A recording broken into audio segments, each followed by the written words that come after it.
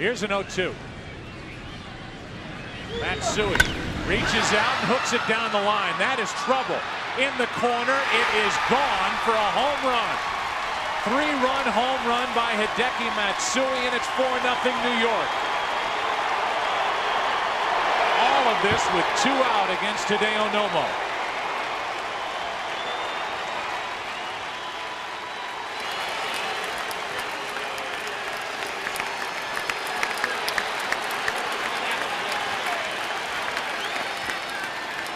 This is a bad swing by Matsui. Totally fooled on the pitch. Rear end out, right leg toward first, but strong enough to just eke it inside the foul pole.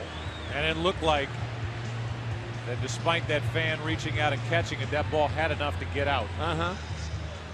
That's what first base umpire Charlie Relaford had to determine.